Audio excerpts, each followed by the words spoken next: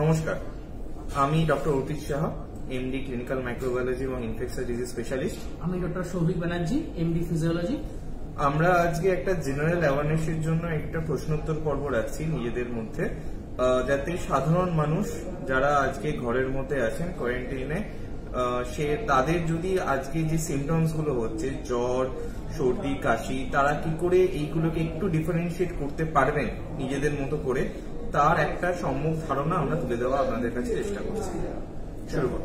প্রথমে ডক্টর সাহা, আমি এটা বলি, আমাদের এখন ধরুন কমন কাফ অ্যান্ড কোল্ডের টাইম, সাধারণ মানুষের একটা ফুসফুসে কাশি, একটু সর্দি, একটু হাঁচি, তো সাধারণ মানুষের তরফ থেকে বলছি, তো সেটা কিভাবে তারা ভাববে যে এটা অ্যাকচুয়ালি COVID-19 নয়, এটা অ্যাকচুয়ালি একটা কমন ইনফ্লুয়েঞ্জা ফিভার বা ইনফ্লুয়েঞ্জা অ্যাটাক, এটা ডিসকাস করবেন। ডক্টর ব্যানার্জি, এই ব্যাপারটা আপনি একটা খুব দামি প্রশ্ন আমাদের কাছে তুলে রেখেছেন। এই প্রশ্নটা খুবই আজকে একটা বার্নিং প্রশ্ন, কারণ আজকে ঘরে ঘরে কিন্তু প্রত্যেকেরই জ্বর আসতে পারে, প্রত্যেকেরই একটু শ্বাসজনিত সমস্যা হতে পারে। তো সেইটাকে আমরা কিভাবে ডিফারেন্সিয়েট পার্থক্য করব COVID-19 এর কাছ থেকে, সেটা কিন্তু খুব দামি এবং গুরুত্বপূর্ণ একটা প্রশ্ন।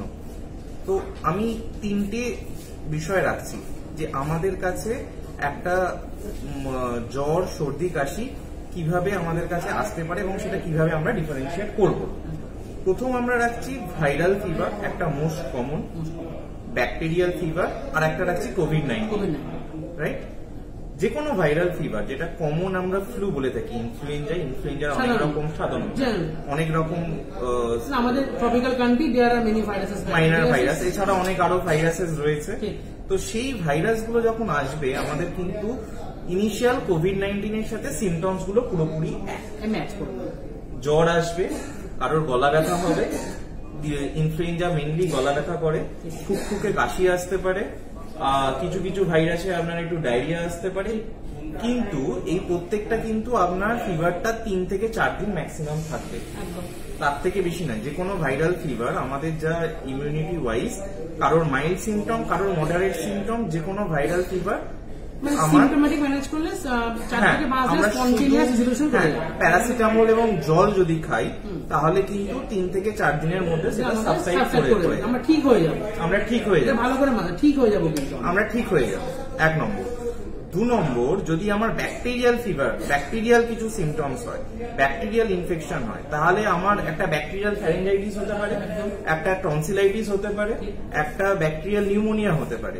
সেই সব ক্ষেত্রে আমার কিন্তু সিমটমসটা অনেক বেশি থাকবে। আমার প্রথম দিন থেকেই কিন্তু সিমটমসটা কিন্তু অনেক বেশি থাকবে, পেশেন্ট কিন্তু অনেক বেশি সিক হবে, টক্সিক অনেক, হ্যাঁ এক্স্যাক্টলি, কারণ ব্যাকটেরিয়া কিছু টক্সিন রিলিজ করে। দেয়ার আর সাম এক্সোটক্সিন এন্ড এন্ডোটক্সিন, বিভিন্ন ব্যাকটেরিয়া যদি আমি প্রকারভেদ করি, মানুষ কিন্তু অনেক বেশি সিক থাকবে। তবে হ্যাঁ, এটা ইমিউনিটির উপরে ডিপেন্ড করছে। ভাইরাল ফিভারে যদি একটা বয়স্ক মানুষ অনেক হতে পারে, কিন্তু আমি যদি এটা জেনারেলাইজ একটা বলছি, এদের কিন্তু অনেকটা সিক হবে। এটা কিন্তু আপনার অ্যান্টিবায়োটিক দরকার আছে, এটা কিন্তু আপনাকে ডাক্তারবাবুর এই জায়গাটা একটু পরামর্শ নিতে হবে।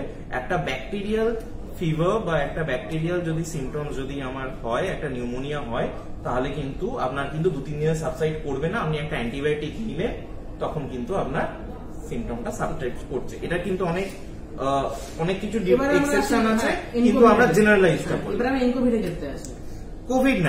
কোভিড-19 এর ক্ষেত্রে যে যতগুলো স্টাডিজ রয়েছে এখনো পর্যন্ত, জামা, চাইনিজের সাথে WHO যে ওদের যে কম্বাইন্ড স্টাডি, যতগুলো কানাডা থেকে যা যা ইনফরমেশন, US এর কারেন্ট যে ইনফরমেশন, COVID-19 এর ক্ষেত্রে শুরু হচ্ছে কিন্তু 98% কেসে কিন্তু ফিভার।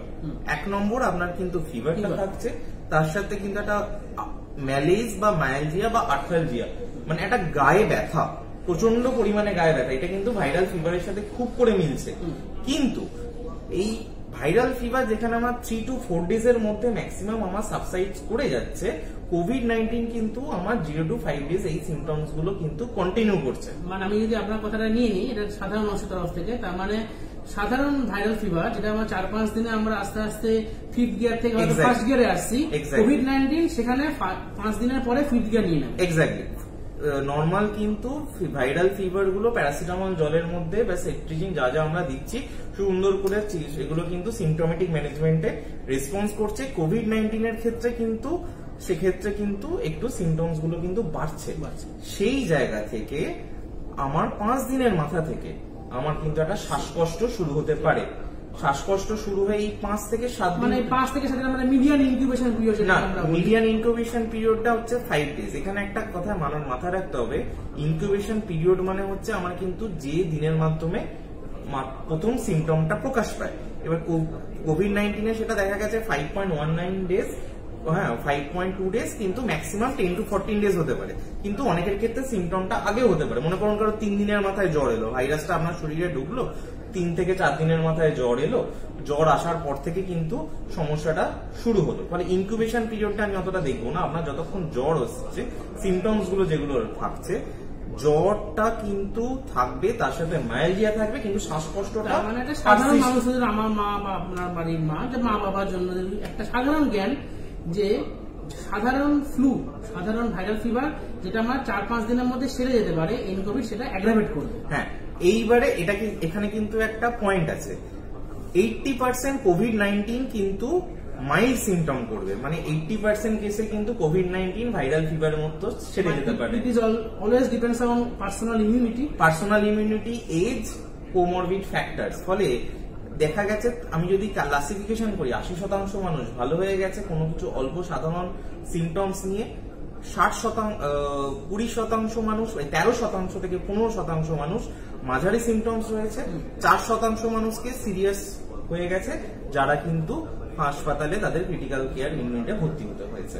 ফলে আমি যদি জেনারেলাইজ ধরি, একটা কোভিড-19 পেশেন্ট যারা আপনাদের এখন সবাইকে ঘরে থাকতে হয়েছে, আপনি জানেন না কি হয়েছে, ভাইরাল ফিভারের সাথে ডিসক্রিমিনেট করা ভেরি ডিফারেন্স। আপনাকে এই জন্য বারবার ইম্পর্টেন্ট আমাদের ঘরে থাকা। আপনার যদি মাইল্ড ইনফেকশন যদি হয়ে থাকে কোভিড-19, যদি ধরে নিয়ে এটা কমিউনিটি স্প্রেড হয়েছে, তাহলে কিন্তু এটা অটোমেটিক্যালি ভালো হয়ে যাবে, ভাইরাসটাও চলে যাবে, আর আপনার এটা প্যানিক করবেন না। হ্যাঁ, যদি আজকে আপনার মনে করুন 5 দিন হয়ে গেছে, 6 দিন হয়ে গেছে, আপনার শ্বাসকষ্টটা বাড়ছে, জ্বর থাকছে, মায়ালজিয়া বাড়ছে, তখন কিন্তু আপনাকে অবশ্যই 5-7 দিনের মধ্যে হসপিটালে ভর্তি হতে হবে। এই হিস্ট্রিটা কিন্তু খুব ইম্পর্টেন্ট। আর একটা বলি, একটা আমাদের দেশে তো basically we are in the phase of tuberculosis. Exactly. শুধুমাত্র কাশি তারা চলে আসছে কোভিড-19 সাসপেক্ট হিসেবে, আমার খালি কাশি হচ্ছে, বাট এটা মাথায় রাখতে হবে আমরা কিন্তু টিউবারকুলার জোন। এক্স্যাক্টলি। আমাদের অনেক রকম শ্বাসকষ্টজনিত সমস্যা আছে। সবচেয়ে ইম্পর্টেন্ট যারা স্মোকিং করে তাদের একটা ক্রনিক সিওপিডি বলে একটা সমস্যা আছে। আমি একটা কথা বলতে চাই, এখানে আমরা ইন্টারভেট করি, যাদের ধরুন যারা known case of bronchial asthma, এই যে আমাদের এটা এখন আমাদের March April transition period, seasonal period, এই সময়টা কিন্তু ব্রঙ্কিয়াল অ্যাসমার একটা অ্যাকিউট এক্সাজারেশন হয়। হাউ টু ডিফারেন্সিয়েট, মানে তারা কি করে ভাববে তাদের কোনো অ্যাকিউট ইলনেস মানে কোভিড হয়নি? অ্যাজমা, সিওপিডি আর কোভিড-19 এর একটা ডিফারেন্সিয়েট কিন্তু সুন্দর করতে পারি। ফার্স্ট হচ্ছে যারা অ্যাজমা, তারা কিন্তু অনেকটা অ্যালার্জিক প্রোন থাকবে, তাদের একটা ডাস্ট অ্যালার্জির একটা হিস্ট্রি থাকবে, বা আগেও কিন্তু তাদের একটা হিস্ট্রি দেবে যে তারা কিন্তু এরকম অ্যাজমা অ্যাটাক হয়েছে, তাদের একটা ইনহেলার থাকে। ফলে তাদের কিন্তু যে আজকে যে শ্বাসকষ্টটা, এবং অবশ্যই জ্বর কিন্তু থাকবে না, অ্যাজমার ক্ষেত্রে কিন্তু জ্বর থাকবে না। ফলে সেই ক্ষেত্রে আপনি কিন্তু অ্যাজমার সাথে কিন্তু কোভিড-19 এর এখানে কিন্তু একটা ডিফারেন্সিয়েট করতে পারছেন। আর সেকেন্ড জিনিস হচ্ছে এক্স-রে পিকচারটাও অনেকটা ডিফারেন্সিয়েট করতে পারবে, 1 নম্বর। আর থার্ড ডিপেন্ড করছে হচ্ছে সিওপিডি। সিওপিডি অবশ্যই, সিওপিডির একটা কাশির প্যাটার্ন আছে। যখন আমি এটা আমাকে দেখাচ্ছি, এই ধরা হচ্ছে একদম ভেতর থেকে, একদম অ্যালভিওলাই থেকে যে কাশিটা আমাদের উঠে আসে, this is a kind of COPD কাশি। তাদের একটা স্মোকারের হিস্ট্রি থাকবে, এবং এরা কিন্তু আমাদের সিমটোমেটিক ম্যানেজমেন্ট যেগুলো আমরা ইনহেলার দিই, ইপ্রাটোপিয়াম ব্রোমাইড বা গ্লাইকোপাইরিনাম পাইরোলেট, এই সমস্ত ওষুধে কিন্তু না, এই ওষুধগুলো রিজলভ হয়ে যাবে। অ্যাজমাতেও আপনি ইনহেলার নিলে রিজলভ হয়ে যাবে। খামোকা প্যানিক করবেন না যে এটা হয়ে যাবে না আপনার কোভিড-19 এ আপনি অ্যাটাক হয়ে গেল। অনেকেই প্যানিক করছে, বাড়ির লোকেরাও করছে, আমার আশেপাশের লোকেরাও দেখতে পাচ্ছি করছে, করবেন না সেটা। সিওপিডি অ্যাজমা থাকলে রুটিন যে মেডিসিনস গুলো আছেন ডাক্তারবাবুর সাথে পরামর্শ করে সেগুলো নিয়ে দেখবেন, যদি আপনার কমে যায়, আপনার জ্বর থাকবে না, তাহলে সেটা নিয়ে আতঙ্ক হওয়ার কিছু বড়। একটা ছোট কথা, আমাদের কিন্তু ট্রপিক্যাল কান্ট্রি, আমাদের শুধু কোভিড-19 ছাড়া অনেক রোগ আছে যেগুলো আমাদের এখানে এক্সিস্ট করে, সেগুলো কিন্তু ইকুয়ালি ইম্পর্টেন্ট। আমাদের এখানে এমডিআর টিবি, এক্সডিআর টিবি, যেগুলো এক্সটেন্ডেড ড্রাগ রেজিস্ট্যান্ট টিবি, সেগুলো কিন্তু কোনো ওষুধই নেই বেসিক্যালি, সেগুলো কিন্তু অনেক বেশি ভয়ঙ্কর। কোভিড-19টা একটাই, আপনার বাড়িতে থাকুন, কথা শুনুন, সাবধানে থাকুন, ইট উইল বি গন, মানে ঠিক আছে, চলে যাবে। আর একটা ইম্পর্টেন্ট হচ্ছে আমাদের যাদের বয়স্ক মানুষ, যাদের রিস্ক ফ্যাক্টরস রয়েছে, সেই সমস্ত ব্যাপারগুলো নিয়ে একটা আমাদের ধরুন যারা বয়স্ক, তাদের ক্ষেত্রে তো নিশ্চয়ই জিনিসটা খুবই, রেশিওটা কিরকম? রেশিও বলতে দেখা গেছে 70% মানুষ কিন্তু মানে 45 ইয়ার্স এজে যারা রয়েছে তাদের কিন্তু চান্সেস অফ হচ্ছে আপনাদের প্রথমে হচ্ছে বয়স্ক মানুষদের অনেকটাই আক্রান্ত সংখ্যা বেশি, কারণ তাদের রিস্ক ফ্যাক্টরস অনেক বেশি।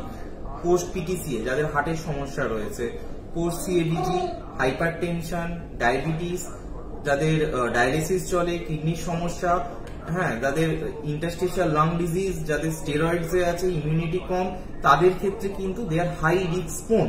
তো এই হাই রিস্ক পোন মানুষগুলোর কিন্তু বাড়তি সতর্কতা। আপনাদের যদি আজকে কেউ একটা সোজা সমীকরণ যদি আমি ফলো করি, আপনি একটা ক্লোজ যদি ঘরের মধ্যে আপনি আজকে যদি 6 মাস 1 বছর কাটিয়ে দেন, সব রেশন রেখে বা বাইরে থেকে যদি কোনো কন্ট্যাক্টে নিলেন না, সেরকম ভাবে আপনি বাইরে বেরোলেন না, আপনার কিন্তু কোভিড-19 আক্রান্ত হবেন না, কারণ কোভিড-19টা কিন্তু কোনো মানুষের থ্রু দিয়েই আসছে।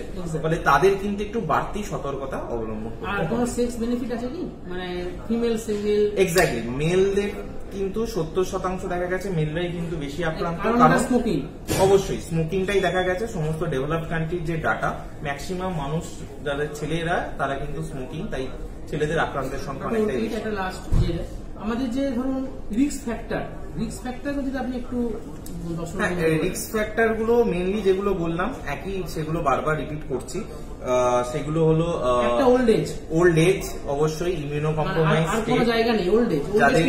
যাদের আপনার চলছে, কেমো চলছে, যারা স্টেরয়েডে আছে, long time steroid, diabetes, hyper tension, তারপরে হচ্ছে যাদের রিউমাটয়েড আর্থারাইটিস, যাদের মানে রিউমাটোলজিক্যাল ডিজিজ গুলো যেগুলো রয়েছে on steroid, kidney CKD, chronic kidney disease, এইগুলো কিন্তু সবই আমাদের ইমিউনো কম্প্রোমাইজড, একটু কিন্তু এরা সবাই অল্প পরিমাণে রয়েছে এবং এদের লাংস কে, আর হ্যাঁ, যে কোনো লাং ডিসঅর্ডার যাদের রয়েছে, bronchitis, chronic bronchitis, interstitial lung disease, যাদের লাং ফাংশন ভালো নয়, সিওপিডি, অ্যাজমাও যাদের রয়েছে, ক্রনিক স্মোকার যারা রয়েছেন, তো এই গ্রুপগুলো কিন্তু বাড়তি সতর্কতা অবলম্বন করতে হবে। বলি কিছু ভ্যাকসিন আমরা তো অনেকেই জানে, অনেকেই নিয়েওছেন, ইনফ্লুয়েঞ্জা ভ্যাকসিন যেটা আমরা বছরে বছরে নিয়ে থাকি, বা ধরুন নিউমোনিয়ার ভ্যাকসিন, এই ভ্যাকসিন যদি কোনোভাবে কোভিড-19 এর সঙ্গে রিলেটেড আছে? মানে না, ইনফ্লুয়েঞ্জা ভ্যাকসিন 4 রকম কভার করে, কোয়াড্রিভ্যালেন্ট ভ্যাকসিন আছে, ট্রাইভ্যালেন্ট ভ্যাকসিন আছে, এইগুলো টোটালটাই ইনফ্লুয়েঞ্জার যে স্ট্রেন